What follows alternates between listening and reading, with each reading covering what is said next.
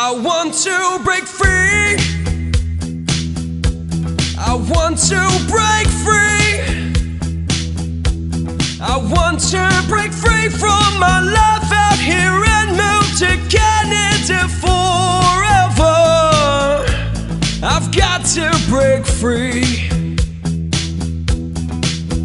God knows I want to break free.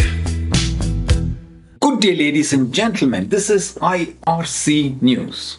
I'm Joey Stephen, a certified Canadian immigration practitioner, and I bring to you this Provincial News Bulletin from the province of Prince Edward Island, or PEI. This recording originates from the Polinsys studios in Cambridge, Ontario. PEI expands nursing roles to improve healthcare access, released by the province of PEI on 13th of August 2024. The province of Prince Edward Island is introducing regulatory amendments to enhance healthcare across the province. The changes include adding a new nursing profession, registered psychiatric nurses RPNs, and allowing registered nurses RNs and RPNs who possess advanced education to apply for a special authorization to prescribe medications. These updates, effective August 10, 2024, will improve access to healthcare, ensure islanders' safety, and align the nursing practices in PEI with other jurisdictions. The new regulations officially recognizes RPNs as a distinct profession, making PEI the first province in Eastern Canada to recognize psychiatric nursing. RPNs are trained to care for people with mental and developmental health needs, working closely with other healthcare professionals to provide patient-centered care.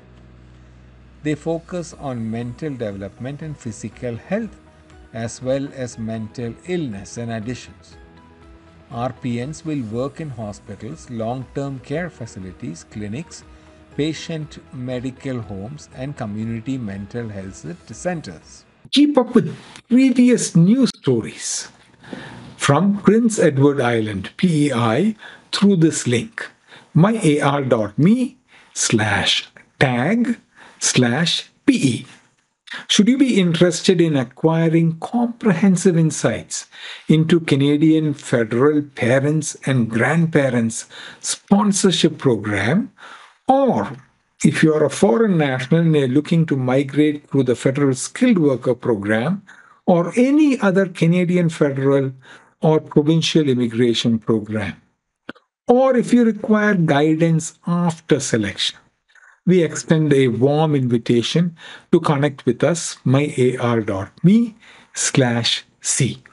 We strongly encourage your participation in our complimentary Zoom resource meeting, which is held every Thursday.